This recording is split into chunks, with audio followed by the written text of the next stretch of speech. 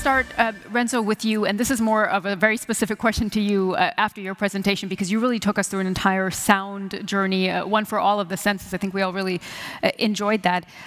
Where do you see the role of innovation also in senses and in art in the auto industry? Because we are in this panel talking about how mobility players, existing mobility players, can continue to move forward and innovate. Mm-hmm.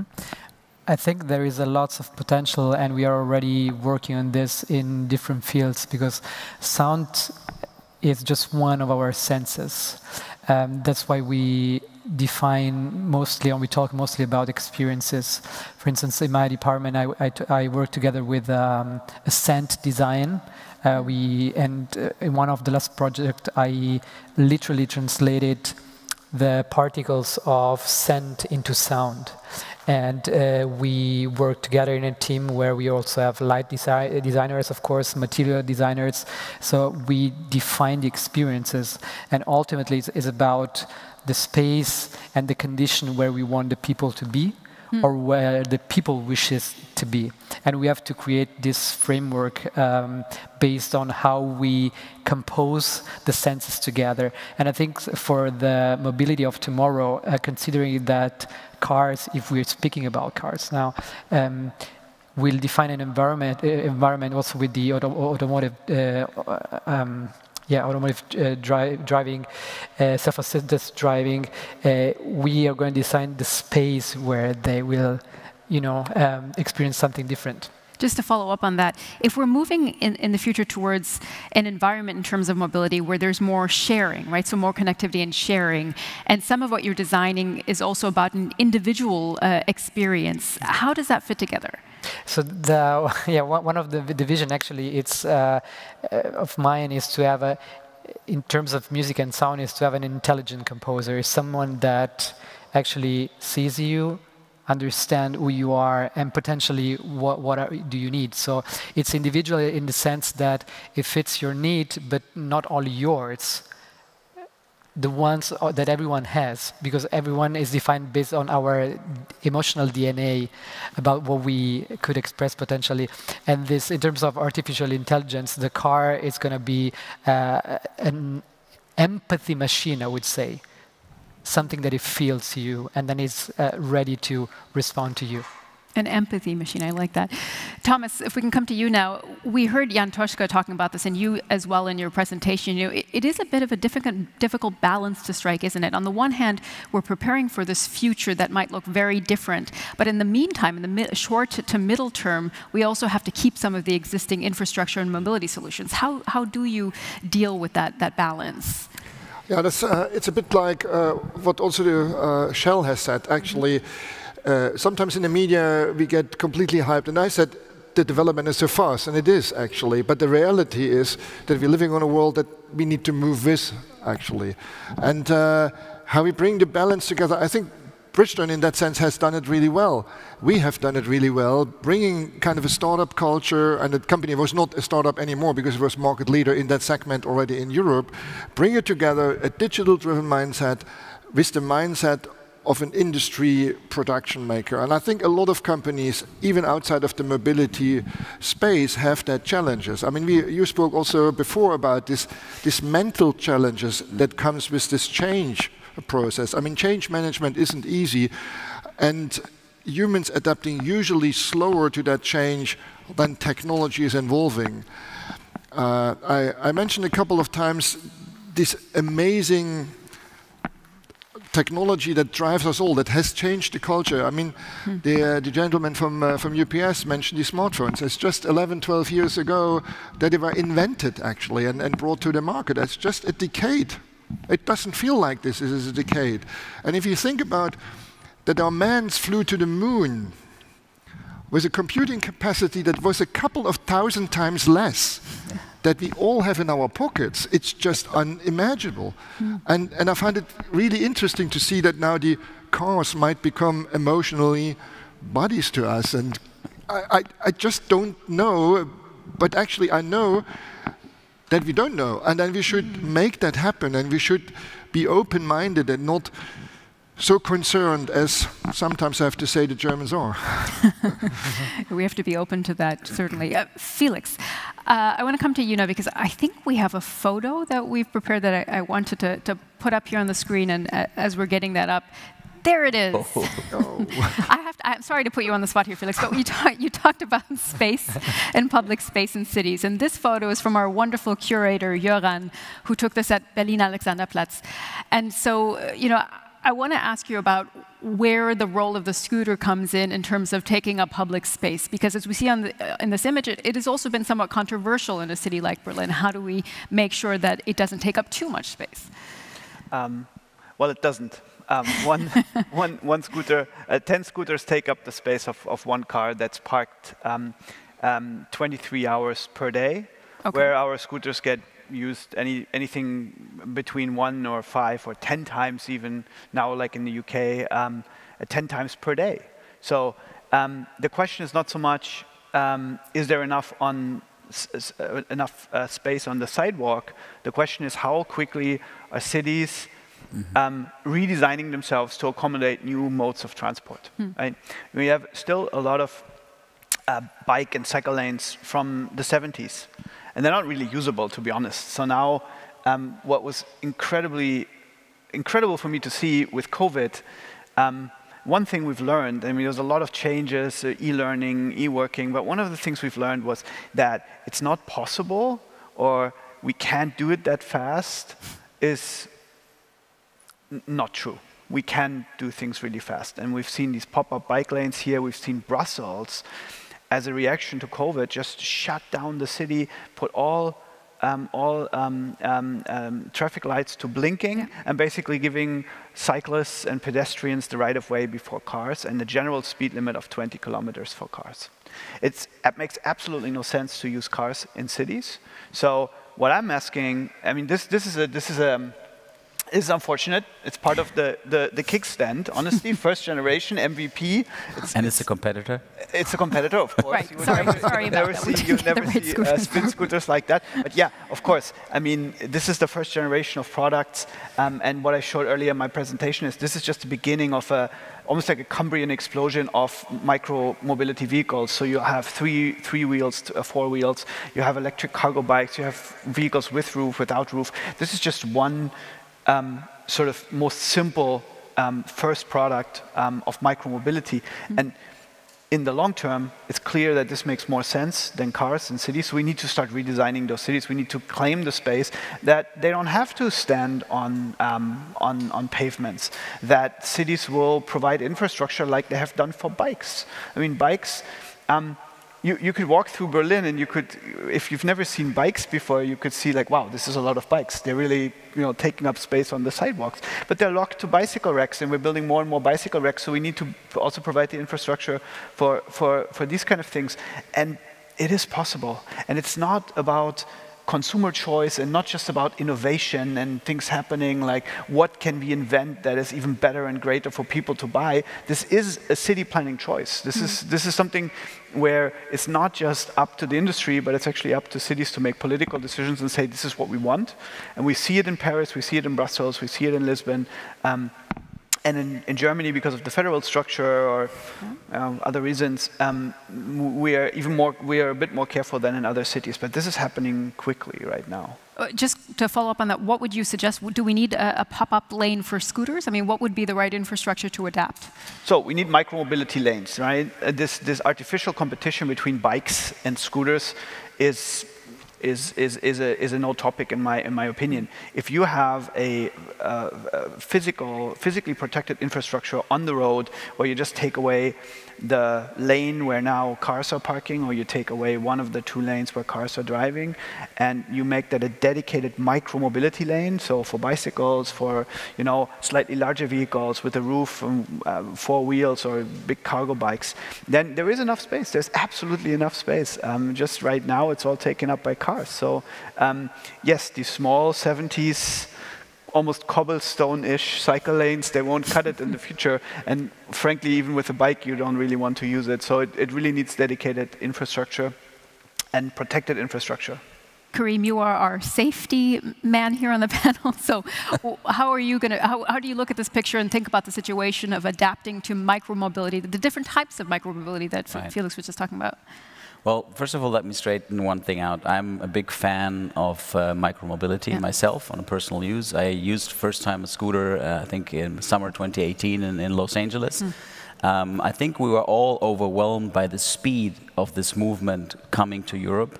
It was kind of almost like an app-based speed, like we know it. It's certainly in the App Store, although that this has a hardware component. And I think this is also then we need to adapt a bit, of course, the ecosystems towards these kind of new mobilities in cities. And I would say our experience as DECRA is that cities were not ready for this. So we have quite clear regulation for cars, where to park, how to behave in the street, whatever, how you do. With the scooter, it was like, okay, here's a scooter, there's allowance to drive it when you have a certain age, and then you go.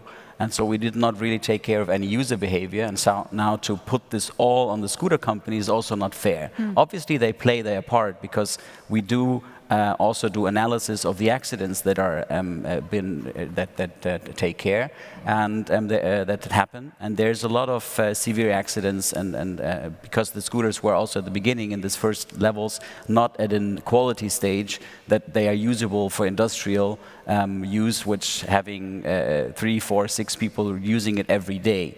And I think there we need to work all together, taking the municipalities, taking the scooter companies, the producers. I saw Okai here just outside, getting them all together, regulation on top, and a company like ourselves being a neutral partner in this because we just want to make it happen so we don't have other inflicting interests in it.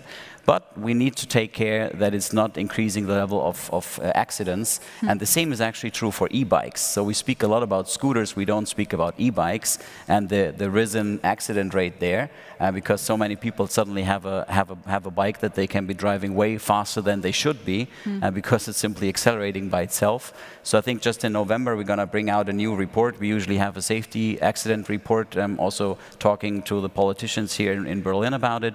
And I think we put clear recommendations of what we should do instead of kind of keeping it to itself and just every city dealing with a provider in order to how to make it happen. And I think then it will be nice and a nice addition to city transportation. Just quickly follow up on that. Is regulation and the role of politics dragging things behind a little bit? Is that something that is a struggle in trying to adapt to changes? My eyes certainly yes. If you just also look across different countries, so we have different regulations country by country, and we don't have too many regulations in my eyes which also go into the user behavior and also way how and structuring infrastructure in cities. I think it's left to the cities and left to each and every mayor in that sense. And I think the scooter companies do a great job and already accompany and kind of taking experiences from one city to another. But this needs a bigger consortium action than just this bit by bit. Can I quickly add please. to that? Sorry. And actually, the cities are getting a lot better around that. So especially the situation in Germany was really, it was allowed from one day to another, and cities weren't ready for it, right? Yeah. The tenders we're seeing now happening in other countries, the tenders that happen in Paris and Lyon and in what's happening in the UK already reflects a lot of these learnings, and the scooter company actually embrace that regulation because it's safer and better and it's more sustainable in the long term. So it's not the situation where the scooter companies try to avoid regulation, but it's actually quite the opposite. So in Germany, we are actively pushing cities to regulate more and to create more rules. But you have to create this infrastructure for it to be safe. I mean, when cars first came out, they were the most dangerous thing ever invented. Kids were dying on the streets. It was insane. I mean, people forget that, right? Yeah. Like, basically, kids were playing on the street. All of a sudden, there were cars. So the whole city was redesigned to make this incredibly dangerous, incredibly powerful machines safe. I mean, that's why jaywalking was invented. That's why traffic lights were invented. That was all invented to make it safe. So I think in comparison, the things we need to make scooters safe is really not that, not even comparable. I mean, we know what to do, and we just need to move towards it. But of course, this doesn't go overnight, and it's a new phenomenon, and it basically hit the streets very, very quickly. So, yeah. I have a question actually for you, if I may. I also use a lot the e-scooter in the city, and I am a big fan of it. But your presentation made me think a lot about the idea of occupying space. And actually, the picture actually says it all, because all of a sudden, the pedestrian ways have been occupied more and more by scooters. And you're saying the city have to solve the problem. They have to find out a solution. But I'm wondering if on the side of the producer, you have also some propositions for the solution for the city, because actually you are injecting more entities that were not expected. And so do you have some kind of proposition in terms of stations or aside of the streets, if there is something in the dynamics on how the things are placed that can help cities to find a solution? Absolutely. So I mean, we actually have spin hubs, which we've been the only operator really deploying in a major way. So especially in smaller towns, college campuses in the US, we have a number of markets where we have these spin hubs, which serve as parking spots, but also charge the scooter. So yes, the answer is yes. But of course, still, they need to be put somewhere. So we're working with real estate development companies. We're working with private partners to put these hubs. But of course, it is in the interest of the city to provide that space. So basically taking a parking space and saying, here you can put a hub. So that plan needs to come together together with the city. And yeah, I mean, there's clearly solutions to do this properly. Tom. I think there was the call of more regulation, and the regulator should fix that. I'm a little bit of a different opinion. This is a job of the society, of the community. And I lived 11 years in Amsterdam until last year, actually, myself, and a couple of pictures there. And of course, you don't see so many cars there. Why is that? Because the mindset is different. The mindset is different of micromobility, not with e-scooters, but with bicycles. We have bicycle parking slots and halls. Everybody knows that it was already there. The mindset is there. And why we have actually so a low adaptation rate of electric cars in Germany, and why we have a much higher adaptation rates in the Nordics and in the Netherlands specifically. I think in the Netherlands driving at the moment the most, I don't say the name, but the Teslas around everywhere there, because the mindset is more ecological driven. I think we should lobby a little bit more, then the society takes this forward and understands that. If we want to regulate something, then you regulate something for, but you regulate also something against something. And we have probably a dilemma in Germany, being a very strong car producer country, where we have the lobbies playing around each other, and we should find to a duopoly or multiple opinions that actually start to understanding that the city cannot be changed in 5 years or 10 years, because you said it's built in the 70s, maybe even longer roads in a city. We should work together in a more lobbying way. I find it not really cool. And what you can do is, of course, and it was also said before, you can gradually change the incentives. Either somebody says a stick, I think it was you, increasing parking fees. A lot of people will hate me probably for that, but I've paid amazingly parking fees in Amsterdam, to be honest. and this prevents you to go with a car into the city for a shopping experience. You take the public transport or you take your bicycles, because the amounts of parking costs you pay. The same thing has happened in Sydney. It's the same thing. They limit the car traffic into cities. And I think Amsterdam will be one of the first cities in line with Barcelona that take this far more serious, actually, these changes. We have also business there.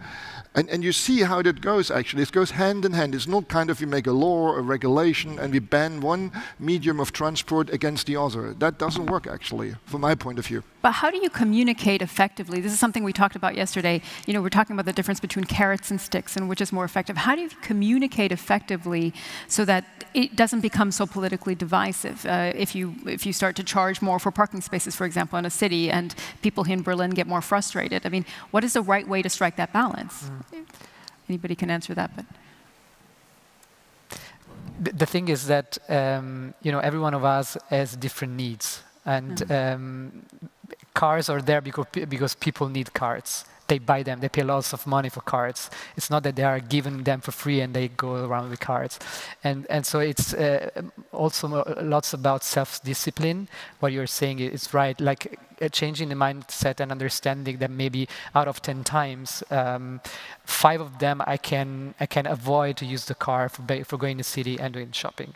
And I think it's not only subliminal communication, it has to be a conscious communication, a way of sharing what are the the pros and the contras for a decision, to make people aware of the implication of an action. Driving the city in a car has some implications. Do I need it? Yes. So then I'll do it, and I will face also the consequences, maybe paying more for a parking ticket, or having to drive around for 3 hours to find the parking place because it's limited. These are consequences. And if I'm aware of this, and if I have given other solutions, such as e-mobility, micromobility, or public transportation, and so on, I will be free to decide and to make a conscious decision. I'm fully agree. That is exactly the right way to do it. It's not by hardcore regulation that you cannot go in the city on a Monday or on a Tuesday. That is very harsh because some people need to go there. Yeah. And then they need to pay. But actually money is a very strong incentivation, actually.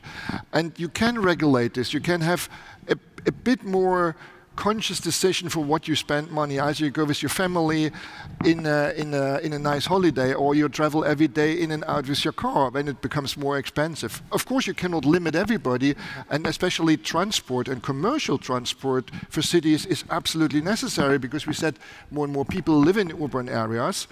And then actually, we need to bring service into the cities, we need to put food into cities, and so on. So my vision, actually, of a smart city in the future is kind of an airport. I mean, airport is now not, for the CO2 emission, the leading example, but how it's organized. Okay. It's a very complex system where trucks, delivery vans, buses, passengers gets all fine-graded, steered, getting slots, landing slots, but also trucks have landing slots to deliver products. And in this way, you can actually avoid jams.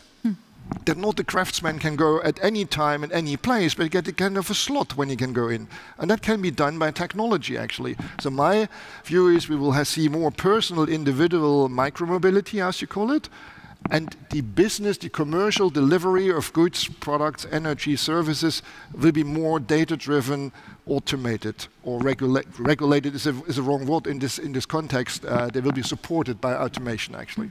I do agree specifically with the point that we need a bigger picture on specifically also city planning. We do have great examples like Amsterdam or Copenhagen, where we had great visionaries of how to lay out a city, how to organize more bike lanes, kind of really infrastructure rebuilding. And I think this is something that we need to tackle on, and I agree, it's a matter of different players, different entities sticking their hats together. And probably you've seen the example of the woven city, an initiative that's been started by Toyota just in Asia, on how the future city layouts might be in an idealistic way, and use those visionary images, and if we agree in parts, and see how we can maybe translate our existing cities towards it. But of course, to change a medieval city, like I'm coming from Bamberg in Franconia, change a medieval city with, I don't know even what Kopfsteinpflaster means in English. Cobblestones, yeah. Well, you know how they did it. To change that towards a model that is the ideal woven city of Toyota is quite a leap. Well, you know how they did it, like at the turn of the 19th century, right? If you had Schinkel or Haussmann or these kind of, basically the imperial cities, they basically tore the medieval stuff down and just put the big boulevards. Yeah, and of course, idea. I'm not promoting that, but there was, to your point, a real vision, right? It's like, okay, there's industrialization, and for cities to adopt to industrialization, we need to radically change them. Right. And if that means tearing down whole quarters and rebuilding them, then so be it. I also want the big street for the parade, right? So now we have a similar profound change driven by technology and also driven by necessity, climate change and running out of space in cities. So we need to come up with we need to have a clearly stated vision, and that's, I think, so it doesn't become confrontative. I think it's clear. Cities need to have a very clearly stated and painted picture of this is where we want to go and this is where it should go, right? Then you have a second aspect where it's not about punishing cars, but right now people that don't drive cars and take the public transport or don't own a car actually subsidize a lot of it. So at least we need to get back to a point where it's fair, where the person without a car doesn't pay for the subsidized parking in public land. And then the third is creating that infrastructure, because it's a chicken and egg problem. In the Netherlands, I think first the infrastructure was there, and then people really started driving a lot more with bikes. I moved to Lisbon 5 years ago, and there was no bikes whatsoever. And coming from Berlin, they had some new cycle paths in Lisbon. So when I stepped on it, I was basically always looking left, right, never a bicycle, never. And then, at some point I started not looking anymore, but I kind of braced for impact, because when you step on a cycle lane here in Berlin, you surely get hit, right? Now it reversed. So now that they built 200 kilometers of cycle lanes, you do start seeing a lot of bikes. So now I have to look again, because there's actually bicycles. So that was really just purely, and when you talk to people, they just said like, oh, now that I can go on a cycle path all the way to the university or to my job, and I live along this cycle route, I will totally use it. Before I would have never went, on the streets, because it's way too dangerous. So change can happen pretty quickly in a place like that. I think it can happen quickly. I mean, we're seeing this now, and when we say it can't happen in 5 to 10 years, I think it can. I mean, there's always this discussion in Germany from like local businesses, when you close down streets like the Friedrichstraße, oh, but then where are my customers going to park? I'm going to have less business. The reality, it's always the other way around. A couple of months later, they're like, wow, I have actually more business, because foot traffic is what brings you business. Yeah. But we spoke about this dilemma of infrastructure. It was said multiple times, infrastructure needs to be first, then the demand comes and so on. I think it's a duopoly anyway. It's just, but you're right. Infrastructure matters. But to change cities will take long. So how we could change that all? We know there's a lot of money flying between the states, in the different countries, to the cities and so on. So you could actually make that depending on the kilometers of bike roads that a city has. So in this sense, you incentivize the local people that make decisions about the infrastructure in the town, how much money they get subsidized or not subsidized, how tax money is actually used in this country or in other countries of the world, to actually make a move if there is willingness. So we assume there is willingness from the government to make that changes, to getting a greener society. So there could be the tax flow used in a way that cities that make progress to re-architecture their cities in a more progressive way than the others have more benefits. And then you get a self-enforcing spiral. Because if cities make that progress and they get greener and they get more living, the living is more nicer because you have not so much pollution, then other cities will do that as well, and so on and so on. So that's the thing. The same thing what we said, incentivization. It doesn't need to be only on a personalized way what hits you hard with the parking fees. I know that's a very hot topic. But actually you can also gradually introduce this by the CO2 costs that actually everybody cares on. I've found it's very modest actually, how we as consumers get influenced by CO2. I mean, if I talk to friends, they're not clear what they actually how much CO2 they emission. And the willingness is not yet there, but if there is a more public talk, what it really costs and what price you pay for, then maybe the change is coming more actively. I think we all living with so many influences in a very complex and fast-changing world, and we need, from my point of view, also a bit of guidance. And make this more obvious, will people change? They make that people change. They are not against that. They are not 100% clear, I believe. Because you said how we should communicate. I think by this kind of ways, you can make that more, at least a faster circle and spiral. Because our time will be running out in a little bit, maybe I can ask one last question that we can go around and answer. When we look at future mobility solutions, it's more and more about taking an interdisciplinary approach, really networking, exchanging, working between the public and private sectors. And I'm curious how that informs all of the work that you're doing. So, Renzo, maybe we can start with you. You said interdisciplinary, yes, right? Yes. I think this is key and it is essential for driving a change in a direction that it's not expected. And I think I am an example for this, coming from maybe a different area, different discipline, and then landing into the automotive industry, which is something that it was not in my perspective. I was doing something completely different. But I'm happy that the company embraced the challenge, because from my perspective, I challenged lots of the processes, lots of the things they were looking at, the way they were looking at. And what I've learned is that if you are open to look at things from a different perspective, at least being open, it's already a step forward. And then the aspect of interdisciplinary, I come from a country, I'm Italian, where Leonardo was there. Leonardo was painting the Mona Lisa and conceiving the helicopters of tomorrow.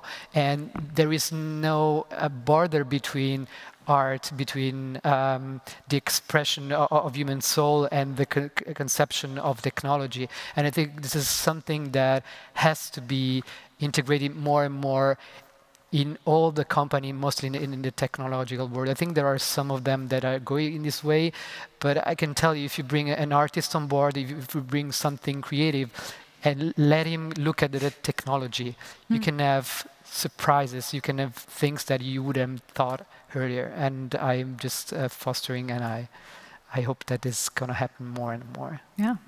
Thomas, a web fleet is also... I completely agree. Open mindset is a precondition for every change, for every transformation, for every reinvention, what we said.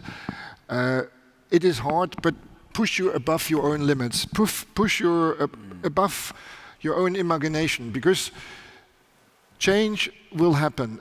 And the only thing what we cannot predict is what it will change. But we need to be open-minded. The people that want to stay and want to claim technology, products, arts, whatever they have, they feel in the comfort zone, and that's another human aspect. If you stay in the comfort zone, you don't want to move out. But these changes in the world, driven by technology, by wellness, by ecological challenges, they will move us out of our comfort zone. And the advice from a business, from a large business like Bridgestone, from a small startup, is always push you above your own imagination and then make it happen. I also very much believe in open innovation. We're really living in a Decra Digital, and we just 2 weeks ago we announced that we will be forming a new partnership with Hi-Race, where we're forming a new motorsport engagement together with Hans-Werner Aufrecht, the founder of AMG, who actually really knows how to build nice cars, together with Scheffler and ADAC. So we're trying to showcase new technology and do that in a coordinated manner. You know that we have the test center here in Klettwitz, very close, which we also offer to startups that they can use it. So I think it is always taking bright minds and willing adventurers together, and then you can create new. Felix. Well, you mentioned public and private, yeah. and how it all comes together. And I think what's so super fascinating for me about new mobility, shared mobility, and scooters being just one aspect of it, is that 10 years ago it would not have been possible, right? Without the platform in our pockets, the smartphone, without IoT, a lot of these models wouldn't be possible. And I think just how you had a first industrial revolution, a second industrial revolution, we're just basically, this is the change we see in our cities, and the change in mobility is the first sign of the second digital revolution, where the stuff we've created online, the cloud, AI, cloud computing, cloud storage, social networking, all these things that first were completely virtual. And I mean, I've built 2 companies in the virtual space. I mean, it was really all about apps, and I never really wanted to have anything to do with, something that is physical, because it just makes things messy, right? And now we see how all of this technology is being applied in record pace to the physical world, and I find that incredibly fascinating.